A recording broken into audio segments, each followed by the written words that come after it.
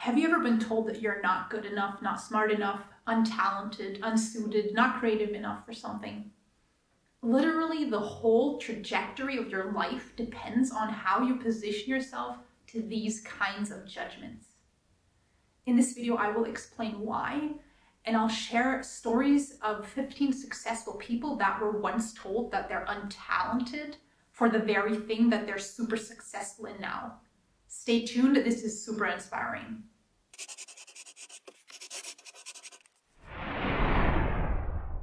Hey everyone, welcome to Becoming an Expert at Self-Leadership. I'm Maika and I love to see people thrive. And one thing that holds many of us back is having been told at some point that we're untalented or unsuited for whatever it is that we wanted to go for. These assessments are often based on one-time snapshots of our abilities at any given moment, tests, feedbacks, of one-time assessments. And taking those conclusions and projecting them onto the rest of our life. Thinking that the ability we had at that moment determines the rest of our life in regard to that ability. That's just a huge mistake. It's based on the assumption that people won't, can't, and don't change. And it's really a big mistake to think like that. The psychology professor Dweck has shown in her decades of research that what really is important for success is to believe that change is possible and then to be willing to invest the effort that is necessary. She calls this attitude the growth mindset. Believing that we're not finished products, we are works in progress, and that we can change at any moment if we are ready to, and if we're ready to invest the effort necessary for that. And often we underestimate our potential to grow, change, and get better. And this comes from what she calls the fixed mindset, which is the belief that we're pretty much born the way we will always be. We don't really have much room for change and growth. And effort isn't really that decisive in bringing our life to a certain point. If you want to go deeper into those two mindsets, check out the video I have about that on this channel. Here's the truth.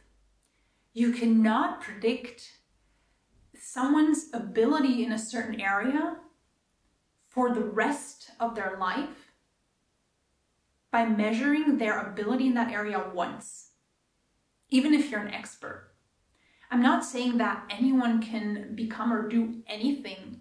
That's not the point.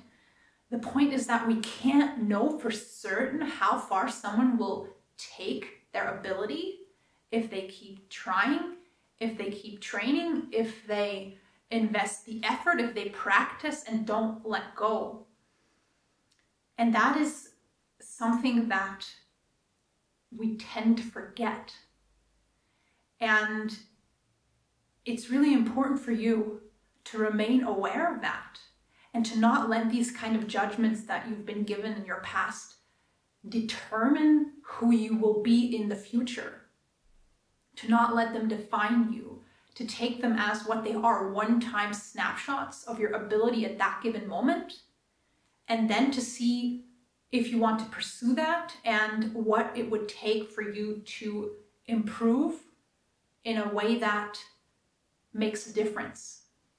One of the easiest and most inspiring ways to remain aware of that and to strengthen your growth mindset is to reflect on stories of successful people who at one point were told by experts that they're not going anywhere and that they're untalented, but then they turned out to be great successes in their areas. And for the rest of this video, I will be sharing these kinds of stories. So buckle up, this is going to be inspiring. Let's start with one of the most successful authors of our time, who is the first author to become a billionaire through writing, J.K. Rowling. Her first Harry Potter manuscript was rejected by 12 publishing houses. And she kept submitting it. She kept at it and believed in herself and the book. And we all know the rest of the story. Harrison Ford was told by studio executives that he wouldn't go far in the movie business, but he didn't share their estimation, which was born of a fixed mindset, and he kept at it. And 9 years later, he had his breakthrough role. And did you know that Jim Carrey was booed off the stage after his first performance? Oprah was fired from her first TV job as a co-news anchor and told that she's unfit for TV by the producer. Later, she commented, "There's no such thing as failure. Failure is just life trying to move you into another direction." Walt Disney was told that he had no imagination or good ideas by an editor at a newspaper that he got fired from. Katy Perry's first record only sold 200 copies and was then dropped by the label. The second label she turned to also dropped her after some time, and she became successful only with the third label 9 years after she had started pursuing music full-time. And now she's a household name and one of the most successful singers in the music industry. Albert Einstein didn't start talking until the age of 4 and reading until he was 7. His parents and teachers labeled him as mentally slow. He got really bad grades as a student, barely graduated college, and when his father died, his father thought of him as a failure. And later he went on to receive a Nobel Prize for his works in physics. Stephen King's first book was rejected 30 times by publishers, and he just threw it out into the trash, and his wife took it out again and encouraged him to keep submitting. And now he has hundreds of successful books out there. Let's talk about Elvis Presley. Did you know that his first 2 demo tapes weren't picked up? Then he auditioned to sing in a quartet, and they told him they didn't want to work with him because he couldn't sing. And then he was fired after one of his first gigs and told that he didn't have any future in music. Michael Jordan was removed from his high school basketball team and is now celebrated as the most successful basketball player ever. Steven Spielberg was rejected 3 times from the same film school that he applied to due to poor grades. Ben Hogan, a successful golf player, was described as uncoordinated and ungraceful as a child.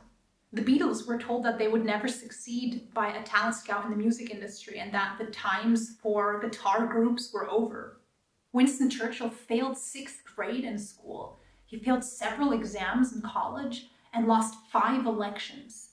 And he became famous for saying, "Success is not final. Failure is not fatal. It's the courage to continue that counts. Success consists of going from failure to failure without loss of enthusiasm." Thomas Edison was told by his teachers that he was too stupid to learn anything, and he was fired from his first 2 jobs for being too unproductive. Obviously, he was really productive throughout his life, securing over 1,000 patents for his inventions. What can we learn from all of this? What counts is not being estimated as talented or untalented at one point in your life. If you want to be successful, what really counts is to see failure and critical feedback as an opportunity to learn, and to be willing to invest the effort that it takes to change. It takes not underestimating yourself and to be aware that most of us do that, and to not let anyone tell you you're not good enough, also not your own mind. And if you want to strengthen your growth mindset, I suggest that you take a look at the growth mindset affirmations on this channel to have a daily reminder of that. Thanks for watching. I hope you find these stories as inspiring as I do. Subscribe if you don't want to miss anything, and support the channel with a like. Till next time, take care, and remember, don't let one-time snapshots of your ability define you for the rest of your life.